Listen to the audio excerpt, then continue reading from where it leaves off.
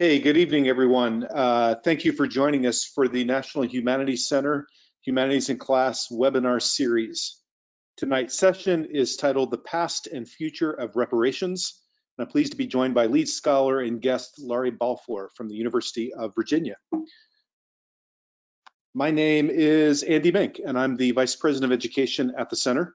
I want to thank all of you for joining us. I know each and every one of us is pretty sick of speaking into and listening from our laptops. I'm sure we're Zoomed out and we are webinared out, but it's always a pleasure to work with so many educators from across the country. Of course, we've got our Los Angeles contingent, as we often do. I see Jay LeBlanc is here from Denver. Good friend Hadley Galbraith, who was in our program last summer from Iowa, is with us. I really do hope that you find a way to connect with each other as much as you can in the chat box and realize that there's a network of humanists and humanities teachers all across the country who are interested in the kind of work that you are. I always like to thank my colleagues and my staff, Libby Taylor and Mike Williams as well. Libby is our point person with the PowerPoints and the scholars for our webinar series. Mike is the lead on our online course catalog, and the three of us find really our primary mission and passion for this kind of work is to encourage teacher agency and really recognize the professional skills and expertise and background that all of you have. So anything we can do to help you, please don't hesitate to reach out, to email us, or to find us on the socials, and we'll be glad to respond. The center, unfortunately, is a dark and barren place right now. We closed, as many of the organizations around the country did, almost 8 weeks ago. It was important for us that the fellows that come to the center every day were able to turn their attention to their home campuses and families. As a matter of fact, this year we had 6 international scholars, and they were in early March concerned about getting out of the country. So while you can't visit us in Durham physically, you can visit us online. And I would encourage you to take a look at our website. The URL is at the bottom of the screen, and visit not just the education work, but the scholarly content that we create on a regular basis in the hopes that it can be infused in and be important in your teaching. For example, if you use that search button tonight, right now, and you typed in reparation, you would find 57 results. And these range from scholarly essays and books written by fellows to education programs and initiatives like the one we're doing tonight. All of these are free and they're open, and again, we hope you'll find them valuable in your teaching. I do want to take a moment to apologize again for 2 sessions ago. For the first time in over 200 webinars, my home internet failed me, and I was unable to start the webinar on time. Pat Woods is chuckling to herself right now. I'd see that she's giving me a little bit of a hard time in the chat box. If you are interested in this particular session, we did reschedule it for next Thursday, May the 7th. Because we had to reschedule it, though, it essentially opens up the registration. So when I turned this on right before we went live, there were 80 seats left. And so if you're interested in joining Pride and Prejudice in its 3rd century with Nicholas Dames, Professor of Humanities from Columbia University, please take a moment and go and sign up. And a week from tonight, we'll have our last webinar of the season. A couple of other announcements I'd like to make and to remind you of. We are currently accepting applications for the Teachers Advisory Council. I see many of our both past and present TAC members in the room tonight. Katie Willett, always good to see her with us. Jamie Lathan, fellow Wahoo and good friend, is in the room. And we would love to have representation from all over the country and all backgrounds. If you're interested, please do make an application by May the 22nd. We do ask you to get a letter of support from your immediate supervisor or principal. And honestly, our #1 reason for doing that is so that they are aware of your commitment. And when you come to North Carolina next October, that they can't tell you that you can't get a sub. So they've already signed off on it. It may take a little extra work to get that during this COVID turn down, but please think about, particularly if you attend a lot of our webinars and participate in a lot of our activities. Also want to note that our next series of online courses opens on May 26th. We're currently accepting registrations. These courses each earn up to 35 hours of professional development credit, and for many states and Los Angeles Unified, we are pre-approved so that those credits do translate to the kind of salary points and acknowledgement and certification that you might need. So please use our website to sign up for them. And then finally, we do have 2 seats left at the 5-day institute in late July with A.D. Carson, professor of music at the University of Virginia, Lawrie's colleague up in Charlottesville. We'll be working with A.D. and other scholars around the use of hip hop and the ways in which art and music and hip hop can help better understand the African American experience. This is not a history course. This is a multidisciplinary humanities course on understanding the ways that music can reveal and give access to other experiences. And we would love to have any of you sign up and register to join us. We've got 2 seats left. A couple of reminders for tonight's session. This is a audio and PowerPoint webinar, so you'll hear my voice and Laurie's voice, but we won't be able to hear yours, at least orally. We will hear you though in the chat box. Down at the very bottom of your control panel stack, there is a chat function that allows you to heckle me. It allows you to ask questions. It allows you to share resources. And actually, we're going to ask you to respond to several open-ended questions tonight. So in that chat box, you can type whatever you like. And as the moderator, my job is to mine what you've shared and written and bring it to the conversation. If you do share something, particularly a question, and we don't get to it for some reason and it rolls out of sight, please type it back in. I don't mind at all if you ask it several times to make sure that we get answered what you need answered. So that's my introduction for tonight's session. This is our third to last webinar for the 2019-2020 season. And I'm extremely pleased to have Dr. Lawrie Balfour, as we would say in Charlottesville, professor of politics from the University of Virginia, to join us. I also want to note that Jedediah Gist Anderson, we can call him Jay, a high school teacher in Charlotte, Mecklenburg, Charlotte, North Carolina, is our TA tonight. Jay is a member of our teacher advisory council, and one of the things we ask them to do is serve in our webinars as a TA. What that means is he'll be in the chat box dropping questions, responding to things, maybe sharing some resources. Please do use him in this sort of undercurrent back channel conversation to really fully explore and discuss the topic that we'll be working with tonight. So having said all that, Lawrie, I'm looking quickly for your name to unmute you. There you are. Hey, Lawrie, how are things in Charlottesville? There we go. Things are great in Charlottesville. It's a little rainy, but otherwise. Well, I want to thank you for joining us. And you've put together a great slide deck tonight. I know this is a complicated and compelling topic.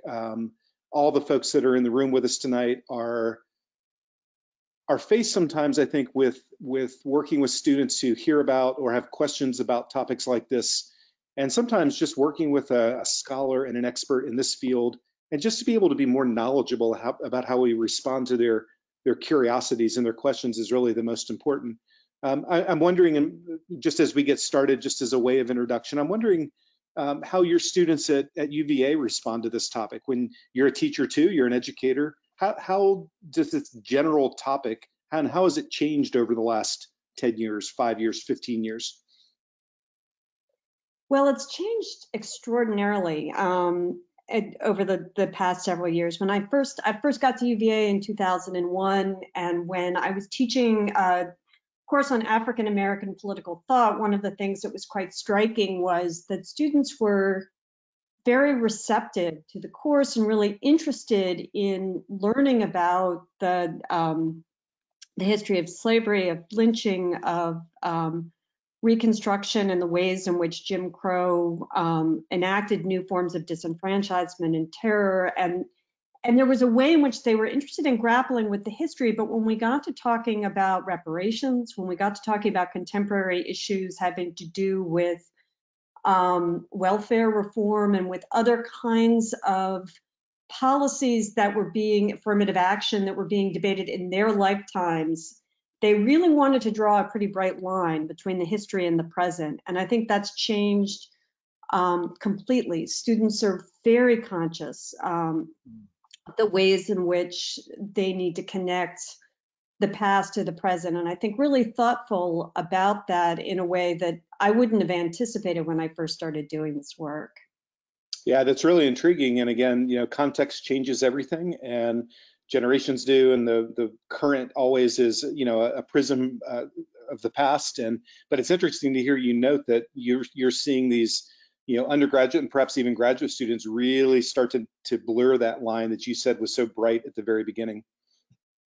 It's really quite remarkable. I think that students coming into college now have a sense of the importance of history, of the political importance of history that's really completely unlike anything that was true certainly when I was in high school and college. When Toni Morrison published Beloved in 1987, she said she thought that was the book of all her novels that nobody was going to want to read.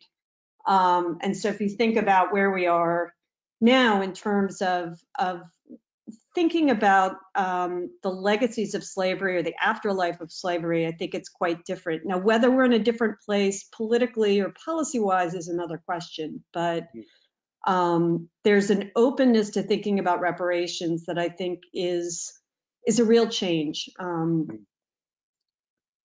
That's fascinating. Lawrie, you also put together several readings that we asked the attendees in the audience tonight to spend some time with before tonight's session. By the way, I'm going to say this in sidebar, to all the folks in the room tonight, I always tell our lead scholars that you pour through and you spend time with the pre-readings. So I'm going to assume that many of you have. And Lawrie, we talked about doing a short poll at the beginning. Well, that poll is available. And I think what we had talked about doing was asking the poll now, and that would sort of kickstart tonight's topic. That sounds great. Okay, so you assigned 3 readings. One was an Atlantic article. One was an article titled "Slavery Reparations Bill Debated in the House," and the third was an article titled "To Share a New World." By the way, you can hear everybody in the room now scrambling to find these 3. If you're looking for these 3, Andy, can I cut a sec? Certainly. Yeah. I'm hoping that the second one, the Slavery Reparations Bill Debated in the House, was just a 3-minute clip. That's right. It should have been a phone clip from the. That's right. So I've got the poll, and you and Libby and I discussed this poll. It's titled, "Do you support some form of monetary reparations for slavery and Jim Crow?" Is that correct? Yes. Okay, that's what it says. So would you like to frame this at all, or would you like me to launch the poll and ask our audience to respond? Well, I think one thing that I thought might be helpful would be to get an opening response and then see at the end whether anyone has changed their minds one way or the other. But it was really a way of just taking the pulse of people across the country about the question. Great. So I think that's a fantastic idea. So you and I are working on the fly right now. We're going to do the poll at the beginning and then again at the end. Sure. That sounds great. Okay, so for all the audience, for everybody in the audience, what I'm about to do is launch a poll. It's a quick and easy poll. You're going to see the results in real time. I'm only going to leave the poll up for a grand total of 45 seconds. And so in 45 seconds, I am going to close it. So please get ready to respond to the following poll. And Lawrie, you tell me. Do you see it? Yes, poll in progress. There it is. There it is. Do you support some form of monetary reparations for slavery and Jim Crow? Select one of the following. And wow, look at the responses coming in. Can you see those, Lawrie? Can you see them live? Can't see the responses. No, I can. All I can see are the comments in the chat.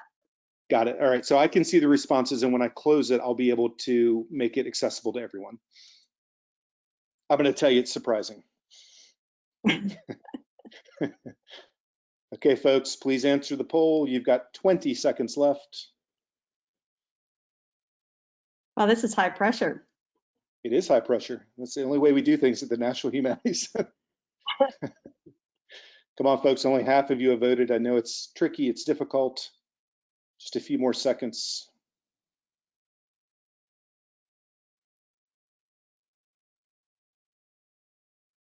Hmm. 10 more seconds, please. They all see the problem with this, Lawrie, is they're all teachers and they know that time when you're a teacher is completely artificial. And I say 10 more seconds, but it's not really 10 more seconds. It's when I think that the ebb and flow is kind of slowed down. here we go. And it's stranger online, as I've discovered when my classes have gone to Zoom. That's right. Okay, I really am gonna turn it off in 10 seconds now. I'm not kidding. And I'm gonna close the poll now. Okay, I'm gonna share the results. Can you see those? Yes, it's very interesting. Yeah, look at that. Do you support some form of monetary reparations for slavery and Jim Crow? 26% strongly agree. You guys can read this. I don't need to read it to you, but 45% agree, 21% don't know, 6 disagree, 2 strongly disagree. Excellent. So keep that in the back of your mind, and then we're going to do this poll again at the end. And I don't know that our goal is to change your mind one way or the other, but it'll be a better informed response for sure. Okay, so now, Lawrie, I'm going to give you the mouse, and I'm going to invite you to lead the session. Okay, great. You should be able to advance the slides now. Okay.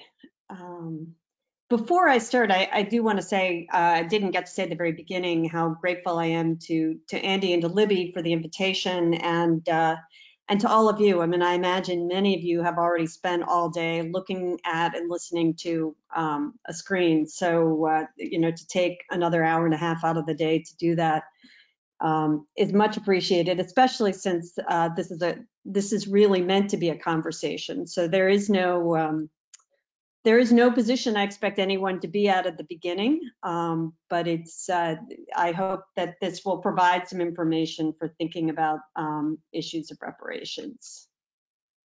So, there it is. Yep. Okay, great. So demands for reparations for slavery and its legacies are not new. They've long played a role in Black struggles for freedom in the US.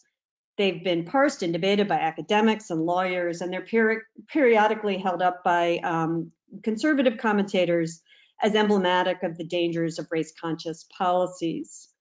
One thing that I think is not often noted is that considerations that apart from considerations of policies to reimburse slave owners for their loss of property and to stave off the Civil War, there's really never been a national consideration of what was owed to the women and men who labored for centuries or for the crimes of Jim Crow.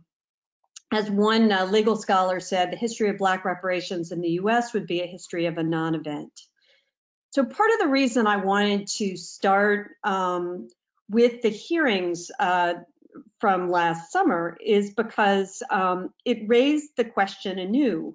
Has the time come to consider reparations for slavery and Jim Crow?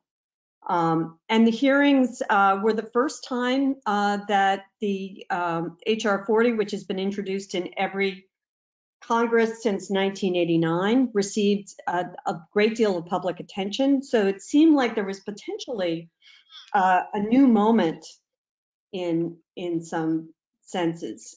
And part of the reason I asked you to listen to the clip was to get a sense also of the range of the speakers, both for and against the bill, which was a proposal to establish a commission to study and develop reparations proposals for African Americans. The idea is then that the bill is really just a preliminary step to set up a commission. And I wanted to begin with some open-ended questions about your response to those very short clips that we heard from Ta-Nehisi Coates, from Daniel Glover, from Representative Sheila Jackson Lee and others, and to ask whether any of the speakers expressed your view of reparations. So maybe let's take these one at a time. And again, we are encouraging, and we'd love to hear your voices in the chat box. Did any of the speakers in the hearings express your view? Did any of the speakers change your view? Did you learn anything new from their comments? Take a moment, please, and reflect on the short video clip that you watched and share with us how the speakers may have impacted your feelings about this topic. And Lawrie, this is where you and I sort of pause for a moment because folks are typing in quickly. Juliet, thank you for joining us. Coates has confirmed my feelings. And Coates has really been, you know, out ahead in many ways of articulating the reasons for reparations in a way that is broadly accessible.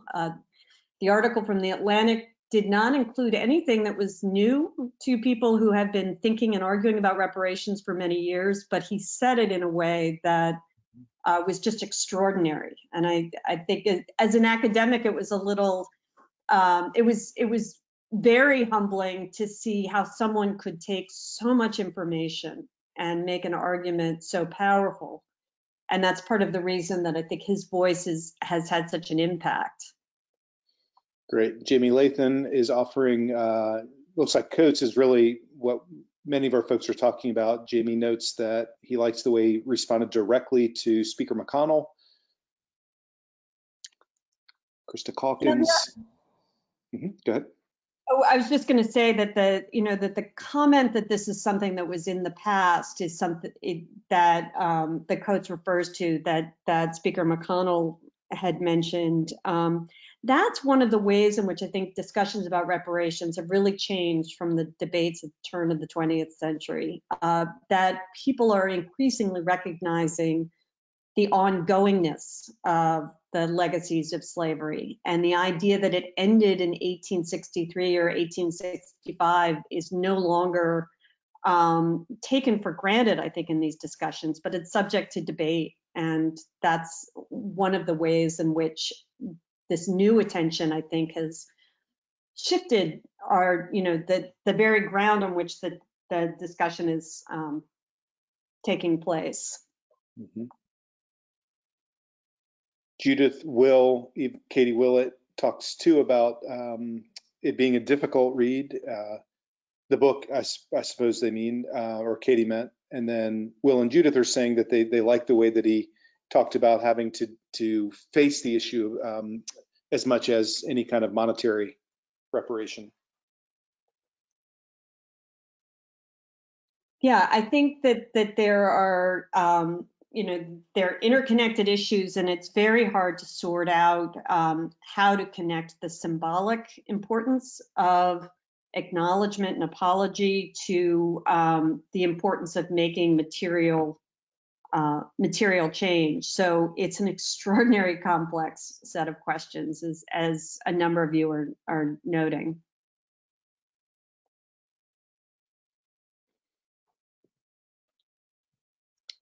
Jamie Lathan is wondering, and I'm assuming, Jamie, you're directing this to Lawrie. What do you think about Coleman Hughes's views on reparations?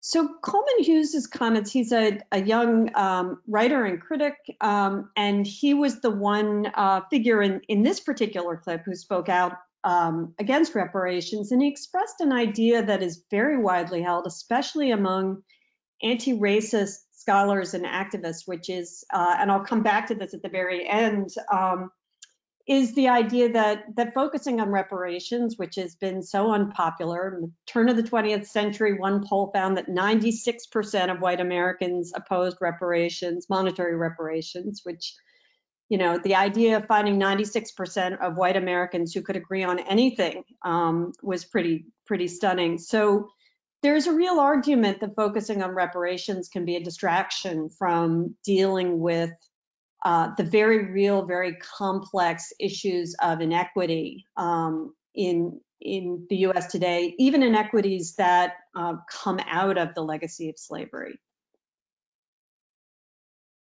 Great, thank you.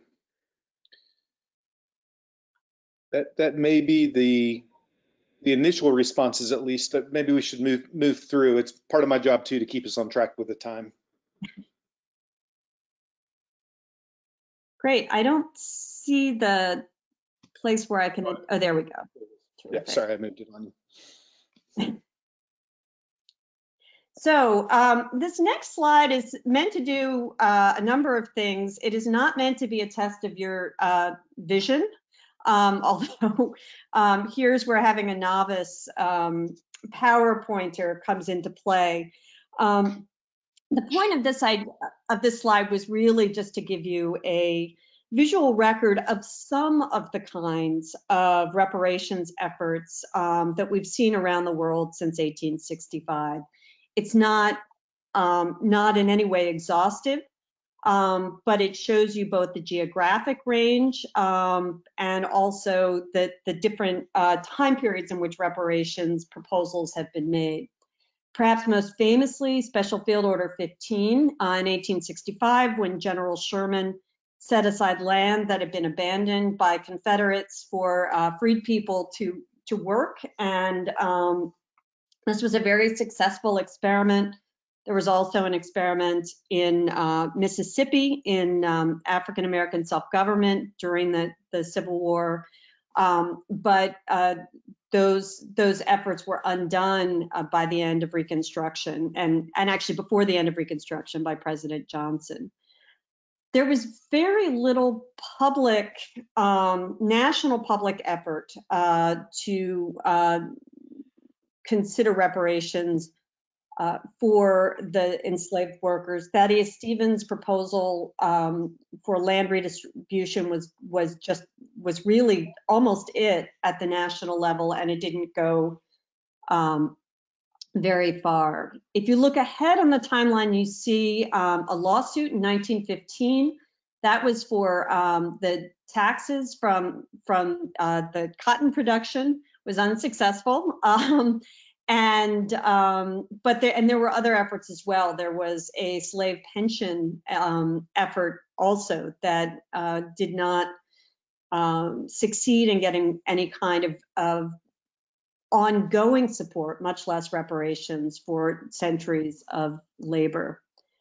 Part of the reason that I included the Indian Claims Commission and the Alaska Native Claims Settlement Act is to show too that reparations are a vehicle that have been used for thinking about historic injustice against many groups. Now, that said, it should also be noted that they are often woefully incomplete. They can also be used in lieu of other kinds of responses. So in the case of Indigenous Americans, in lieu of acknowledging their self-determination or their sovereignty. And they can be controversial. So in the Coates article, you may have seen that German reparations to Israel after World War II were quite controversial. There was a concern of being paid for suffering that could not ever be repaid. But one of the crucial things I think about the West German example is that it also marked a shift from reparations as something that the losers paid to the victors in a war to an idea that becoming a democratic society involved coming to terms at some level with the past. And so it served as a beginning for a range of transitional justice efforts, including those in Chile and South Africa and elsewhere, where the idea of there being a democratic future after violence or civil war depended on looking back at the violence, the crimes, the economic theft, and so forth that preceded that political transition. The Civil Liberties Act of 1988 is important because that was reparations to Japanese Americans who were interned during the Second World War. And it also was a spur to a lot of revitalized reparations activism among African Americans. And so we see the first introduction of H.R. 40 that we talked about a minute ago, right after the Civil Liberties Act. The other examples include the World Conference Against Racism had a statement against reparations, the US and other nations, a statement calling for redress for the slave trade and slavery, which the US and other nations opposed. The Caribbean nations have made demands, which I'll talk about later.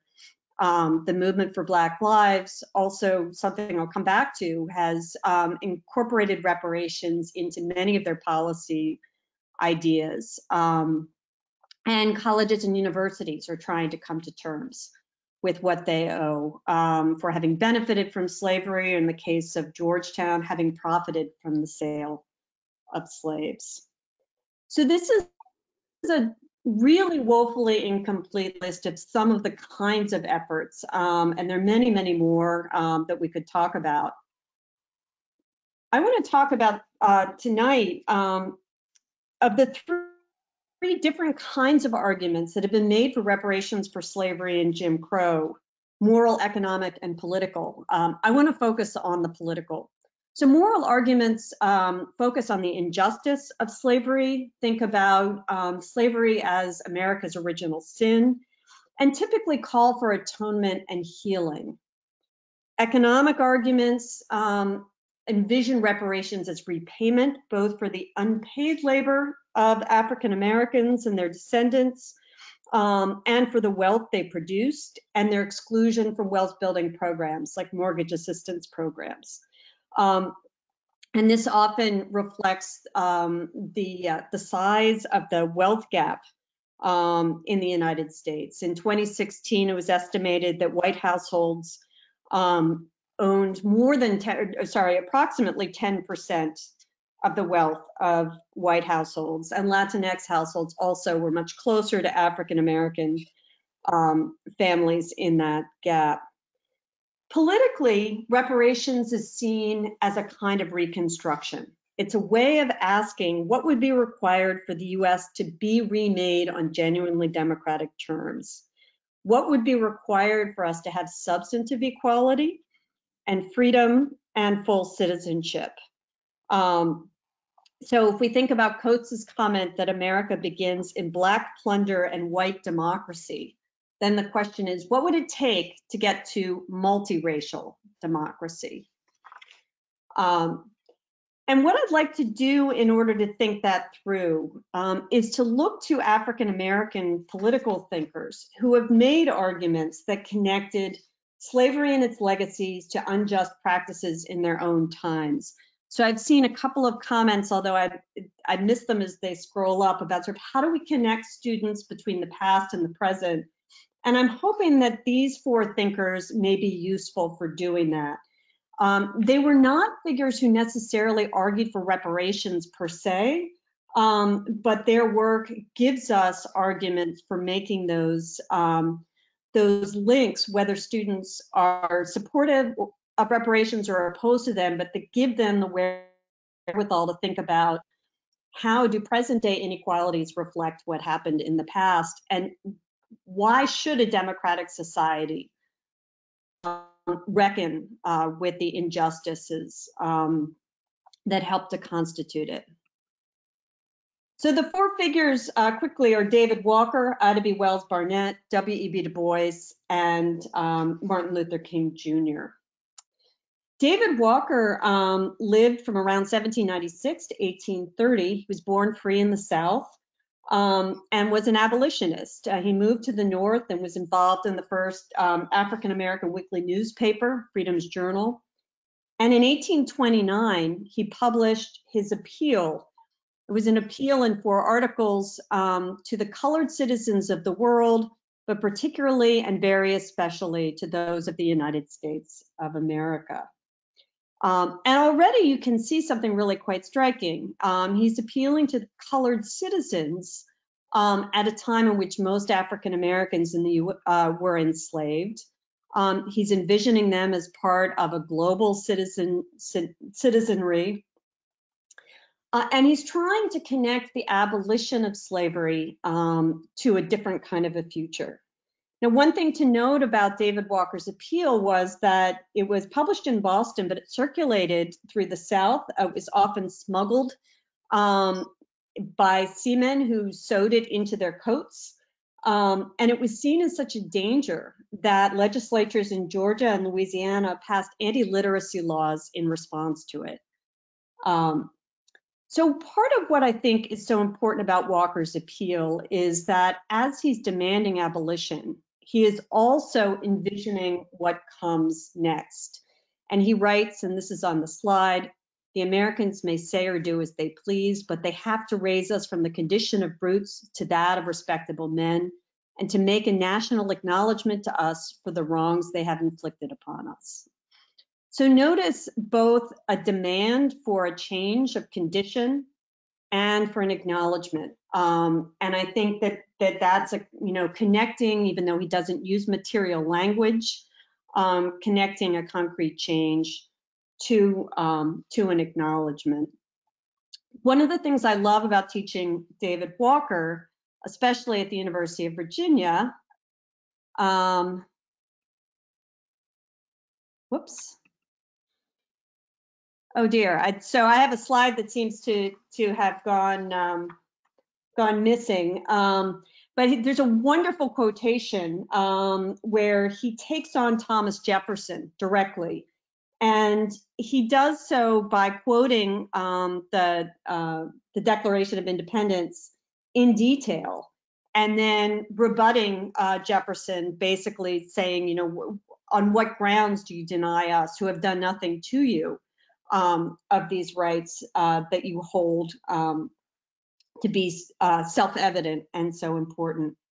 And this was extraordinarily influential during Walker's time. He expected that even people who did not read and write, that they would have this read to them, and that they would be encouraged by it to take the terms of American democracy as their own, to demand the same kinds of freedom that the revolutionaries demanded from England. And it's a strategy that gets used again later, for instance, by the Black Panther Party in their 10-point party platform, where they also call for reparations and invoke the idea of 40 acres and a mule from the Special Field Order. The Panthers also invoke the Declaration quoted at length and then demand that it be fulfilled. The second thinker who I think is especially helpful for thinking through the legacies of slavery and the ongoing political challenges it left is Ida B. Wells Barnett. She was born into slavery in Mississippi in 1862 and died in 1931. She's best known as the heartbeat of the anti-lynching movement.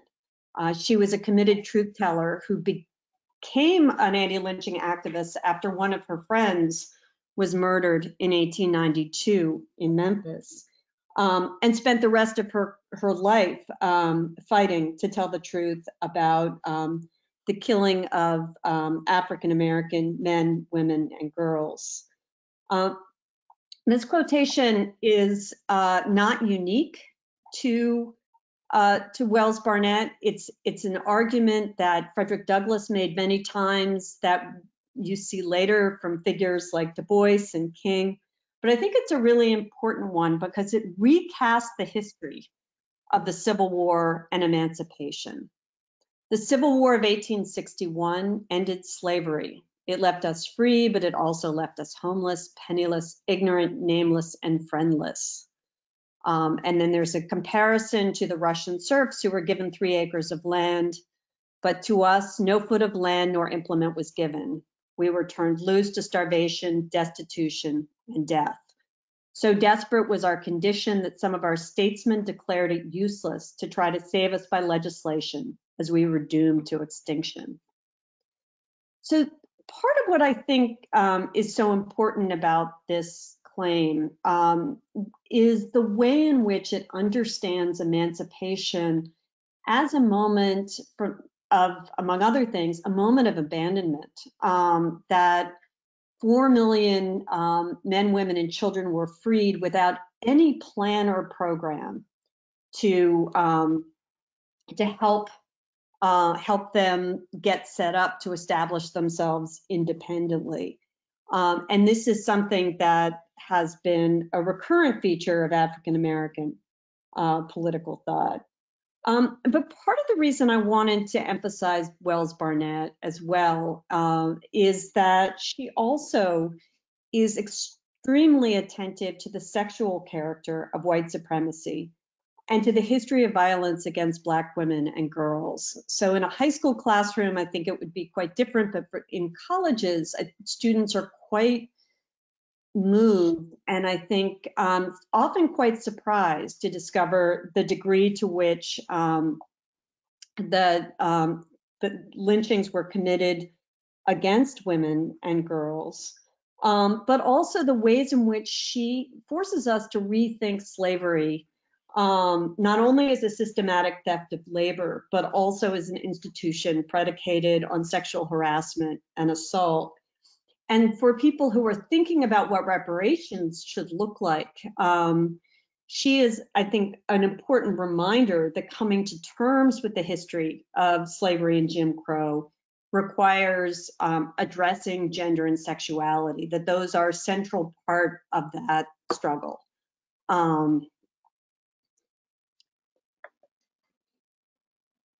The third figure who I wanted to mention is W.E.B. Du Bois. Du Bois was born during Reconstruction in Massachusetts, and he died in 1963 on the eve of the civil rights, the March on Washington. Du Bois is the reason that I started thinking about reparations. It was not something that he argued for specifically, and in fact, he ridiculed the effort in 1915 to seek back taxes from the Treasury Department for cotton production. But encountering his work and his thinking both about the contributions of enslaved workers and about the lost promise of Reconstruction really forced me to come to terms with the idea of reparations as a response to historic injustice. So the passage I have is from Du Bois's Souls of Black Folk, from the very end of the text, when he talks about African American spirituals as the one great cultural production of American history. And here he writes, I think very pointedly, your country, how came it yours? Before the pilgrims landed, we were here. Here we brought our three gifts and mingled them with yours, a gift of story and song, soft stirring melody in an ill-harmonized and unmelodious land, the gift of sweat and brawn to beat back the wilderness, conquer the soil, and lay the foundations of this vast economic empire 200 years earlier than your weak hands could have done it. The third, a gift of the spirit. Actively, we have woven ourselves with the very warp and woof of this nation. We fought their battles, shared their sorrow, mingled their blood, our blood with theirs, and generation after generation have pleaded with a headstrong, careless nation to despise not justice, mercy, and truth, lest the nation be smitten with a curse. And I think one of the things that's so powerful about this passage is the way in which Du Bois brings together the cultural gifts with the economic creation of modern America. So one thing that I think is often lost in debates about reparations is, is the question of what African Americans contributed to the making of the US. They not only produced the wealth, but they were the greatest source of wealth at the time of the Civil War. And finally, the gift of the spirit, which for Du Bois is both a religious gift, but also, I think, a gift of a deep commitment to freedom. He sees the enslaved as the embodiment of US political ideals in many ways. And this is especially important because he's challenging ways of understanding history that move from slavery to freedom, and that typically wrote African Americans out of the story altogether. So his work is dedicated to putting them back into the center of that history.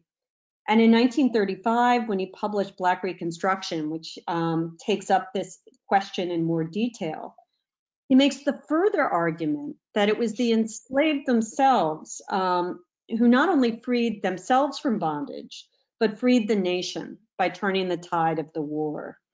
And that it was the Reconstruction era governments, many of which had Black leadership, that were put in place with African American voters, that rebuilt the Southern states along more democratic lines. And for Du Bois, Reconstruction was not a disaster, which is what white historians were saying, but was in fact the first and only time the US had attempted a multiracial democracy.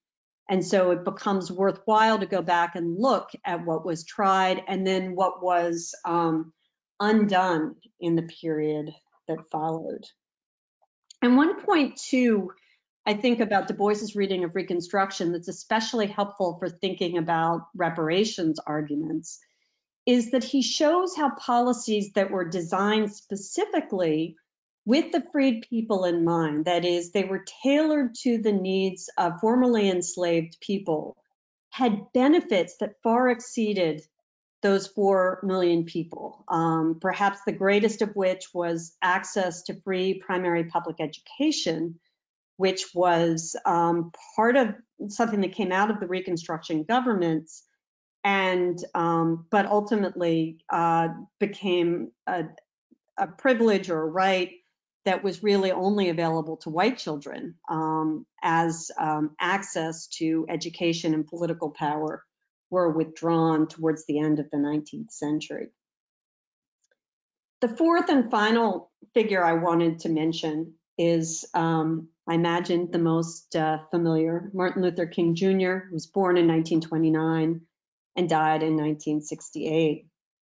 And I wanted to mention this quotation from the I Have a Dream speech because I think that speech is so often remembered for King's line about dreaming of the day when his children would be judged not by the color of their skin, but by the content of their character, which is a critical part of King's argument. But an equally critical part is his idea that the US had faulted on its debt to African American citizens. Instead of honoring its sacred obligation, he writes, America has given the Negro people a bad check, a check which has come back marked insufficient funds. Now, King's use of the language of the promissory note and the bad check in the I Have a Dream speech is largely metaphorical, but increasingly across his career, he connects that specific history of African American, of slavery and anti-Black racism to the political, social, and economic problems of his day. And so if we move ahead to his last published book during his lifetime, Where Do We Go From Here? We see the ways in which King, first of all, makes a move to distinguish formal equality from real lived equality, as he sees how that moment that Ida B. Wells talked about in 1863 turns into 1954 and 1964 and 1965. So for those of you who are thinking about how to connect your students to this past that seems so distant. I realize for your students, 1965 also seems pretty distant, but this is a repeated pattern of promises made and then broken. Just as an ambivalent nation freed the slaves a century ago with no plan or program to make their freedom meaningful, the still ambivalent nation in 1954 declared school segregation unconstitutional with no plan or program to make integration real. Just as the Congress passed a civil rights bill in 1868 and refused to enforce it, the Congress passed a civil rights bill in 1964 and to this day has failed to enforce it in all its dimensions. Just as the 15th Amendment in 1870 proclaimed Negro suffrage only to permit its de facto withdrawal in half the nation, so in 1965, the voting rights law was passed and then permitted to languish with only fractional and half-hearted implementation. And indeed, even though King himself was actively involved in the passage of that landmark legislation in the 1960s, he was very dispirited about the disconnection between that passage and any kind of concrete or material change. And in fact, in Where Do We Go From Here, he says, the practical cost of change for the nation up to this point has been cheap. So what he does across his career, and especially at the end of his life, is to try to connect those democratic ideals to policies that will change the living conditions and experiences of African American citizens. He calls for the abolition of poverty. He calls for a basic income, for reconstruction of education and employment, for access to housing, and for a social and economic Bill of Rights. And just as Du Bois's arguments about Reconstruction as something that was a movement that was largely and importantly Black-led in many ways, but had benefits for all Americans, King, too, is drawing on a history of African-American activism to use that history as a way of making life better for everyone. I wanted to stop there and see if there were, I'm not sure if there are questions, or Andy, if you wanted to jump in before I turn to the next part of the talk. First of all, there's a really robust conversation going on in the chat box, and I appreciate Jay helping to inspire that. But I think as you laid out these four people, these four men, and as they come through the chronology, I'm interested in how our teachers are thinking about ways to, the question still is, how do you connect present to past, and what kinds of things do young people start to understand and can start to associate? And there have been a couple of suggestions that I'm interested in your own feedback and your own response, Lawrie. The first is the right for clean water in Flint, Michigan. You feel like that's an interesting entry point to this conversation. The second is the documentary 13th. So those are both great examples. And I have not used the documentary 13th in my classes, although I have recommended it to students. And I do think the questions of mass incarceration and policing are that's one of the policy areas where there are so many clear lines from the 13th Amendment itself, which leaves a loophole for in a form of unpaid or enslaved labor for people who are imprisoned, through to convict leasing, through to the emergence of mass incarceration in the 1970s and beyond. So that, I think that's a terrific resource. And the Flint example is I think really important, because students are increasingly conscious of the interconnections between environmental challenges and environmental inequities and racism. And so it's, the sad truth is that there are countless examples that those connections can be made. I mean, most recently and perhaps most obviously in the case of COVID-19. I don't know how many of us are nimble enough to be teaching the pandemic as it's playing out, but I think this is a place where the ongoing arguments about the devaluation of Black lives is you can't turn away from it. That said, there were a lot of very smart people who thought that Hurricane Katrina in 2005 was going to change everything, precisely because we were watching a lack of concern in real time on our televisions as U.S. citizens were being abandoned. And what is worrisome is the number of Hurricane Katrinas that we have had since then. But I will say Spike Lee's When the Levees Broke, which is massive, it's 4 discs, I think. You can't use all of it, but even taking just pieces of it is another very powerful tool for bringing the past into the present. Yes, thank you. And I do, it's funny, as you were answering that question, I felt a tap on my shoulder, and Joseph leaned forward and he reminded me that Ida B. Wells is in fact a woman, and I inadvertently and mistakenly said the men that you mentioned. So that was my brain cramp. Thank you, Joseph. Well, why don't I move forward, just because I have a few other things that I do want to mention, and then we Yeah. can come back to more questions and comments. Whoops, sorry, I overshot. I wanted to think about, to move now from these historical figures to thinking about key features of reparations arguments, that they can take many forms, that they can be made at many levels, they have risks, and that they're not a panacea.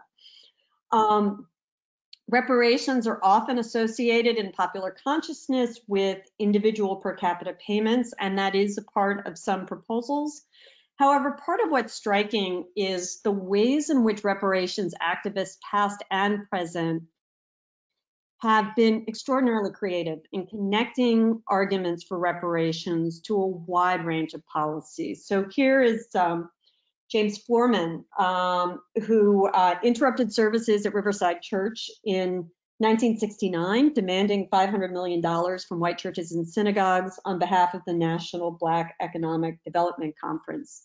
The document is called the Black Manifesto.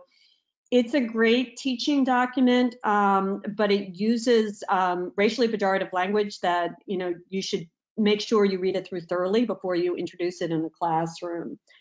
But look at some of the things that they suggest: a Southern land bank, and land is a recurrent feature of reparations arguments. Various kinds of support for education, welfare rights, telecommunications. It looks quaint now, but you could imagine it could be updated. They call for TV and radio to include social media and other forms of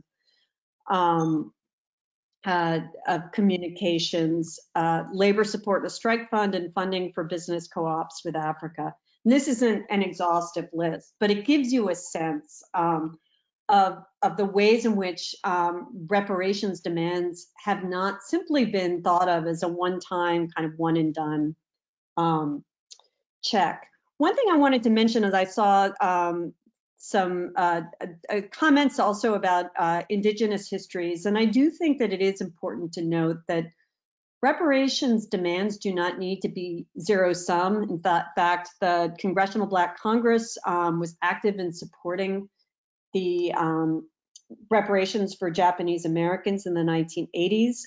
But the one place where I think there is some tension is in the demand for land. Land hunger, as Du Bois put it, has been a crucial part of the vision of reparations from the beginning. But there is always also the question of that land having been occupied, and the degree to which any provision of land is dependent on the dispossession of people who lived there before. And one of the things that I think is really interesting about contemporary African American and indigenous political thought is the degree to which activists and scholars are actually thinking together about these issues now and trying to connect them. So past to present, the movement for Black Lives and the policy platform that they put out in 2016. Again, this is just supposed to give you a sense of the range of different kinds of things that could be incorporated in programs for reparations. It's also worth noting that the legislative initiatives that they discussed were at all levels. So they could be at municipal levels, state levels, national.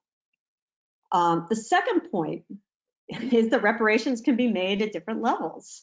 So, for example, the UN Working Group of Experts on People of African Descent said that African Americans were owed reparations in their 2016 report. And it's also worth noting that there is a long history of solidarities among reparations and anti-racist and anti-colonial activists across national lines. So this has often been an international struggle. Another example is a regional demand by the Caribbean nations in 2013, a 10-point program for reparations. And here too, you can see the range of different kinds of things that they're talking about. Resources for public health, illiteracy eradication, technology transfer, debt cancellation. And one thing that's worth noting with regard to the debt is that, you know, one of the largest reparations programs ever put in place was the indemnity program that France demanded of Haiti in the early 19th century as the price of their liberation. So Haiti successfully revolted, and then the French demanded something like, I think it was something like 25 billion francs in indemnity for their loss of property in slaves. There are also efforts at the national level, like HR 40, which we discussed at the beginning. And there have been a whole range of different kinds of proposals, also lawsuits in the federal legal system, and so forth. And then there are also efforts at state and local levels. So this is just one example. In 2015, the city of Chicago promised $5.5 million for compensation for a decades-long practice of police torture of African-American men. Now, part of what I think is so striking about the Chicago response is that, first of all, it was a hard-fought struggle by activists in Chicago, so that this is something that the people of the city demanded. It is also creative and multifaceted. It includes public education measures. It includes an apology, as well as financial compensation.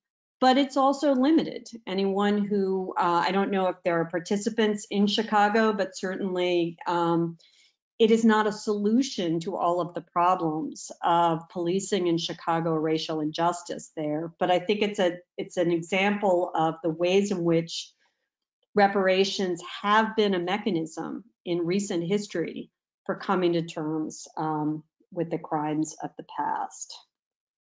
So I said that there were 4 features I wanted to mention. The other going backwards here. Yeah, there we go. Going backwards. I should have put in another one. That's okay. Reparations have risks. One risk, and this was something that came out in the hearings, is that reparations can be a distraction, that a focus on the past can take away attention from present day inequities, that it can be a pipe dream as opposed to pursuing policies that have a chance of, of really taking hold. A second concern is that reparations are divisive. Majority of white Americans oppose reparations, and there's a concern that it makes more sense, that you can get more change with universal policies, that is, policies that don't name race, racial injustice. And this was one of the arguments that Barack Obama, for instance, made in his own opposition to reparations.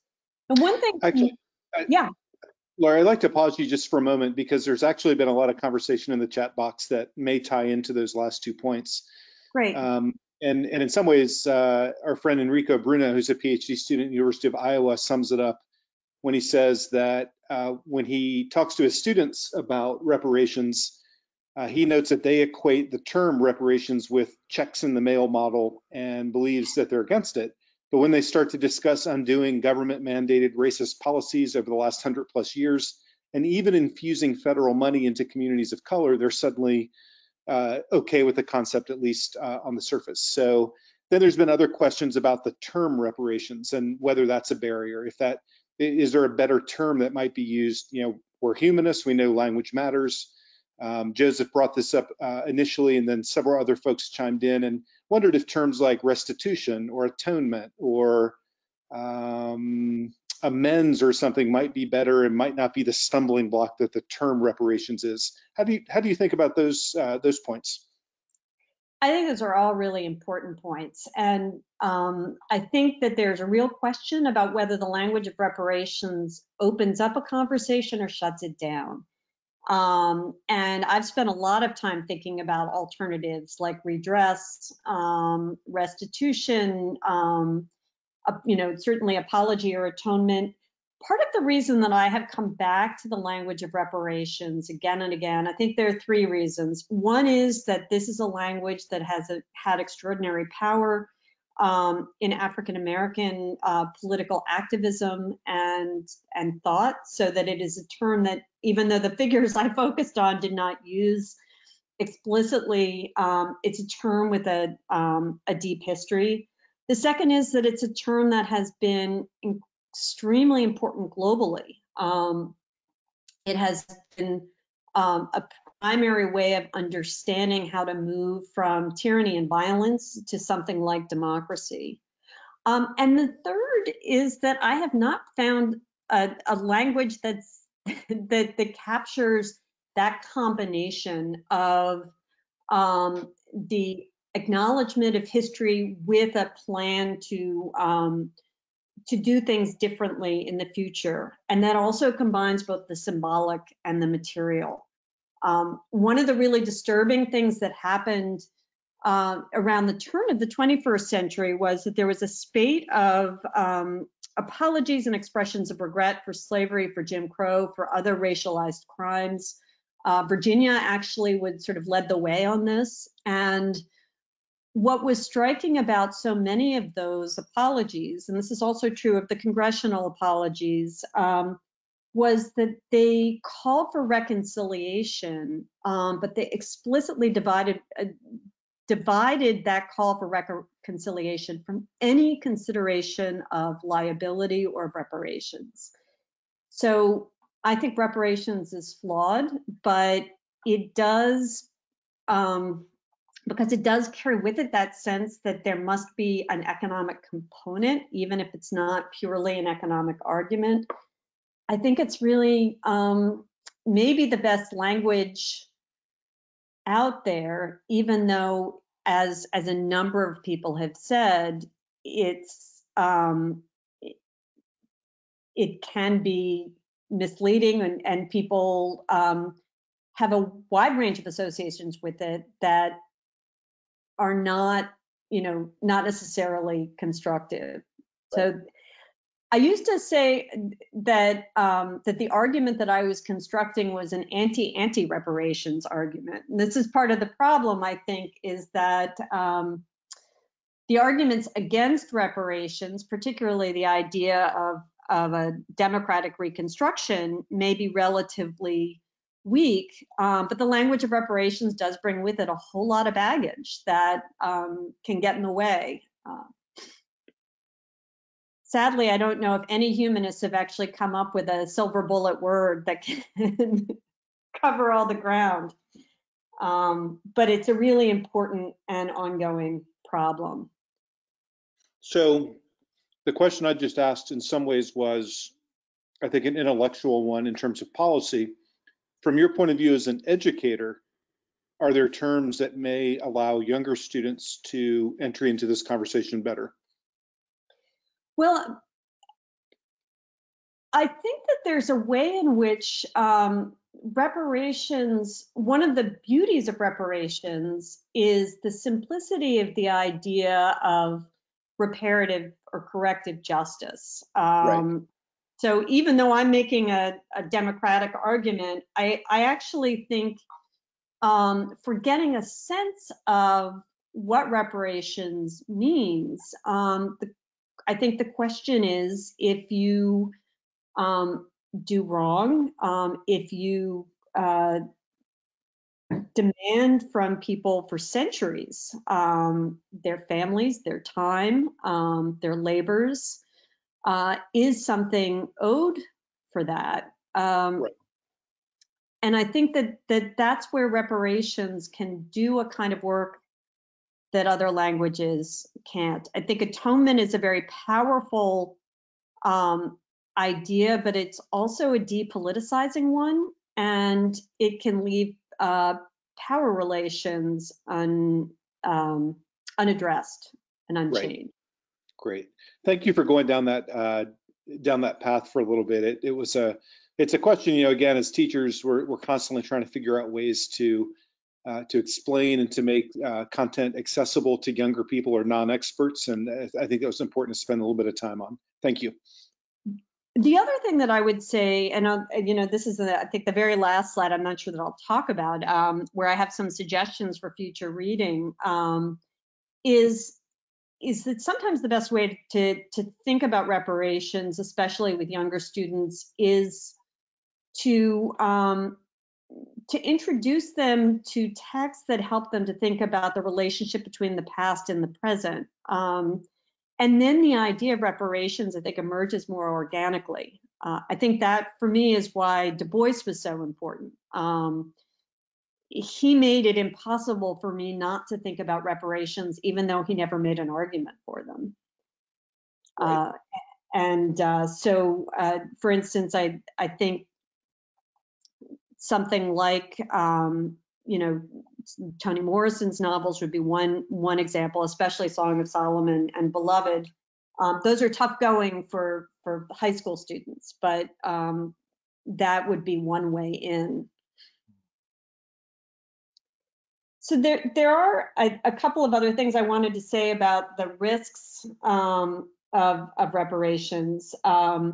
There's always a risk of backlash, although it should be said that every major social justice measure, civil rights measure in the US has incurred a significant backlash. But there's always the risk of implying or reinforcing a narrative that too much has been done.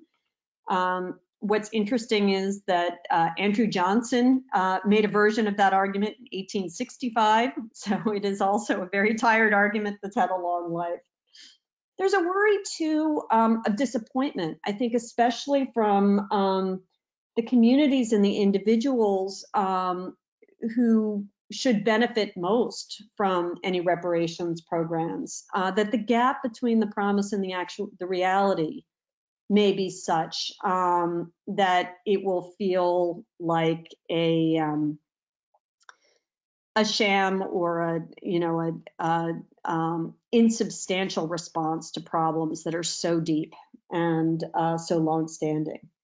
I think the biggest worry about reparations demands, and here's where I think the language of reparations is especially problematic, where I would say I'm most ambivalent about its use, is there's always a danger of premature closure, which is to say that that reparations programs could be used as a justification for stopping the conversation about history, about racial justice. And so the key is to envision reparations in a way that it's an opening and not a closing. And finally, which connects to the idea that reparations are not a panacea. No single program, idea, word can solve the complex and deep inequities. No single word, program, idea can help people realize freedom that they've been denied. So reparations could only ever be one piece of that. And if you have thoughts or questions, I'm going to see if I can get back to the beginning. To the end.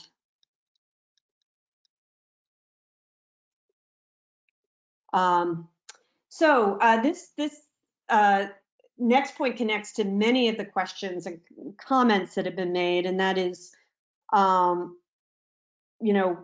is how to connect reparations, the question of reparations, to the present. Ta-Nehisi Coates does it through an account of housing, of the ways in which segregated housing in the North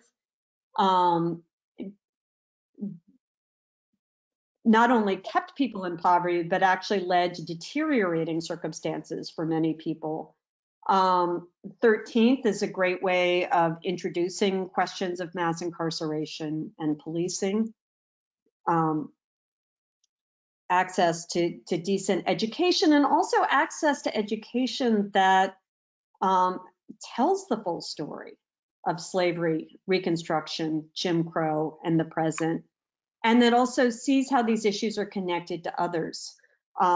With regard to mass incarceration and policing, for example, I think it's worthwhile to think with students about how the punitive policies that created mass incarceration in the 20th century have been deployed in the policing of immigrants in the 21st. So we can see also how these issues are connected.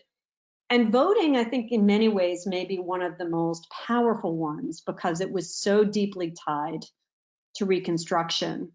And it was undone so forcefully with the exclusion of African Americans from the ballot for, over almost another century. And then contemporary struggles over voting rights as an ongoing way of connecting these past issues to the present. I wanted to stop there to see if there were comments or thoughts about these connections, because I think that's really the key, is to thinking about how to link the past to our present and to a democratic future. We've got a lot of questions that have started to queue up in comments. Let me start as I scroll through these, Lawrie. Let me start with a question that Jay actually asked, and I wonder if you could talk a little bit about either the role of or the lack of role of states in this conversation. Is this simply a federal conversation, or have states tried to move in this direction? So states have been involved in these conversations. As I said, there were quite a few states that issued resolutions expressing regret for slavery, for Jim Crow, and for other kinds of crimes.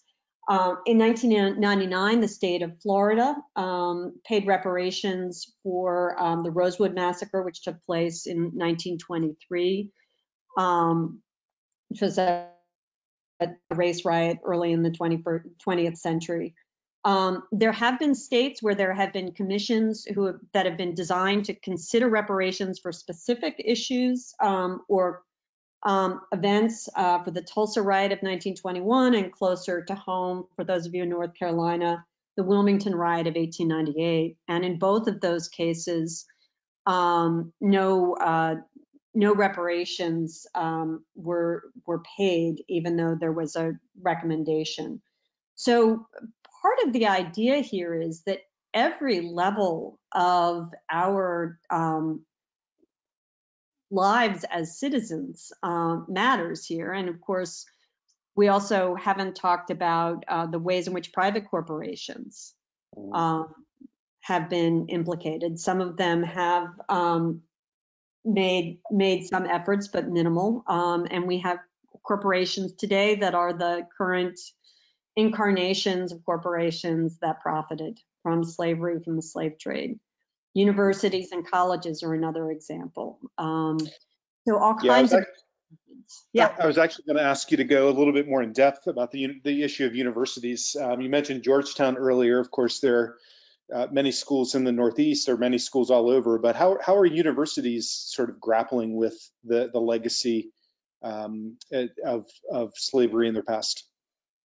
Well, so there are a lot of different kinds of legacies. So Brown University, for instance, which is in Rhode Island, which was not a slave-holding state, for very long in the history of the U.S., but was a place where a great deal of wealth was made in the slave trade.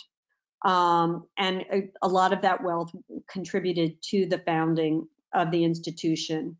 They established a Center for the Study of Slavery and Justice and have a lot of ongoing projects. The University of Virginia, which was built by enslaved labor, which also educated many of the architects of US slavery, and into the 20th century was also a site where eugenics was studied. And so there is a kind of ongoing, connected history. There has been some effort at UVA. There are commissions to study the role of enslaved workers. There's a monument that was supposed to be unveiled before the campus was shut down.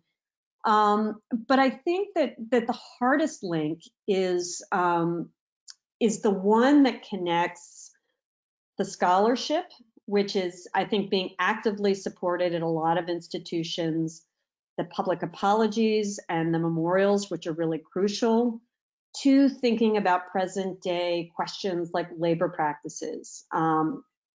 Who has acts, who can afford to attend these institutions? What's their relationship with the predominantly non-white communities that may surround them? So those are the connections that I think still need to be made.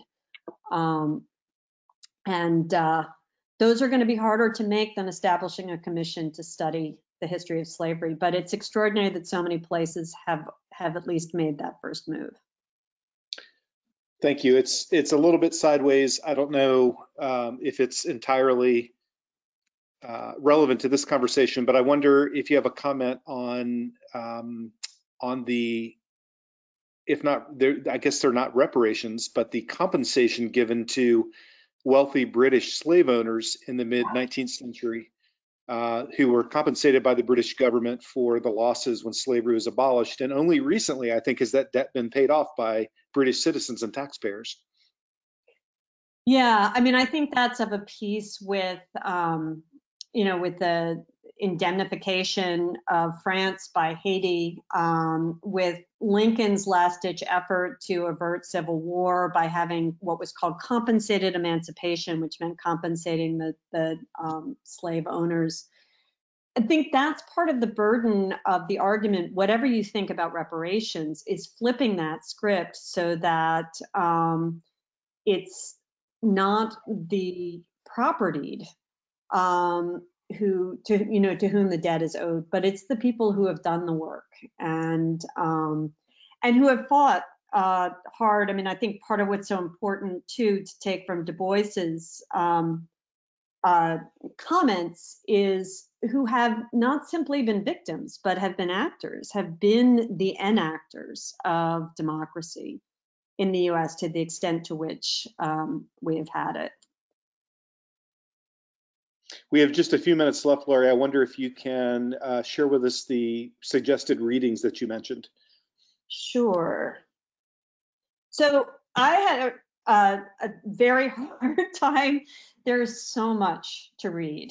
So what I thought was Robin Kelley's argument, which is actually, it's A Day of Reckoning is the first part of the title, but from his book, Freedom Dreams, is a wonderful history. It teaches beautifully. Students really respond to it. So it's just a chapter from a book. There are 3 new books. One I saw was mentioned in the chat. William Darity and Kirsten Mullins, From Here to Equality, which just came out. I've read not all of it, but most of it. And they make, I think, a very powerful economic and moral argument. Catherine Frank, who is a law professor, looks at those experiments of self-government in the Sea Islands of South Carolina and at Davis Bend in Mississippi and builds an argument for them. And then Ana Lucia Araujo's Reparations for Slavery and the Slave Trade is wonderful because it's transnational and really sort of shifts the focus out. Finally, I suggested some poetry and fiction that have worked beautifully in the classroom. 4 of the selections are novels. I think Kindred is one that that high school students could tackle. There's some real violence there, but it's also beautifully written and very accessible. Same with Homegoing. And then Claudia Rankine's Citizen, which is a prose poem and just extraordinary and could be excerpted, and also is wonderful in the classroom. But this is a very, very inadequate list. There's much more.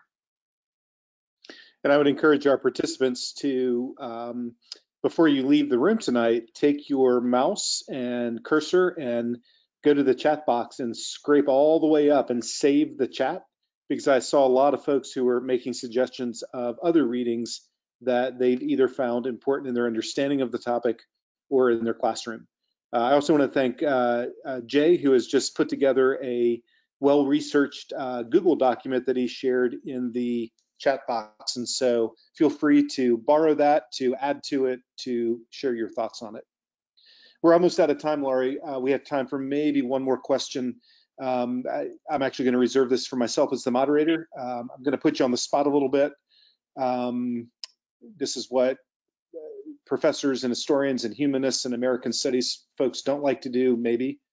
Lawrie, are you optimistic? How do you think this is going to play out in the near future? No, I am not optimistic. And at the risk of stealing from many, more powerful thinkers, I think that the distinction between optimism and hope remains an important one. Du Bois talked about a hope, unhopeful yet not hopeless, which I realize is very convoluted. Maybe that is a humanities response. I think it's important to remain hopeful, that is, to keep thinking and arguing and fighting. I'm not optimistic because I think that the evidence is so powerful that the opportunities to make these kinds of changes have been missed. There you go. Are you there? Yes. Okay, great. I'm sorry. I interrupted you. I very much apologize. Owen reminded me that I had hoped to do the poll again, so I clicked the manage poll button, and it took me off my screen. Unfortunately, I don't think we can do it again because we only loaded one poll in and we basically used it up. So I'm sorry. Continue with your thoughts, optimism and hope. I'm sorry for the distraction. So I think it's essential to remain hopeful. James Baldwin always said that despair was not a luxury he could afford, and I think that's the right attitude. But I think that the history of the U.S. is not one that that rewards optimism. So that's how I would parse that. Thank you so much. We very much appreciate your thoughts and your expertise and the materials that you curated for us. Lawrie, please be well. Thank you for joining our webinar series tonight. Thank you. I hope everyone takes care. And I want to thank all of our attendees for joining tonight's session as well. Jay, now that I'm thinking of it, please do make the Google Doc that you created open so that folks can visit it and share it. I want to thank all of you for being here tonight. Please do follow the National Humanities Center on our social media feeds. Our Facebook and our Twitter feed are probably the most active, and it gives you updates on upcoming opportunities and deadlines and things that we decide to do. That includes the Teacher Advisory Council, in which I hope to see many of you apply by May the 22nd. Our next session, next to last session, is actually a pop-up webinar. This was added much late in the year as a response to the current pandemic. We'll be working with Mike Fontaine, who is a professor of classics at Cornell, and his brother, Richard Fontaine, who's the CEO of the Center for New American Security. The Fontaine boys will be working with us on Conciliatio, coping with a collapsing world. That is, how does antiquity, how do classic readings and writings, how do they help inform us of grieving and loss, and how as humans to respond to it? I hope you've signed up, and if so, I'll see you next Tuesday.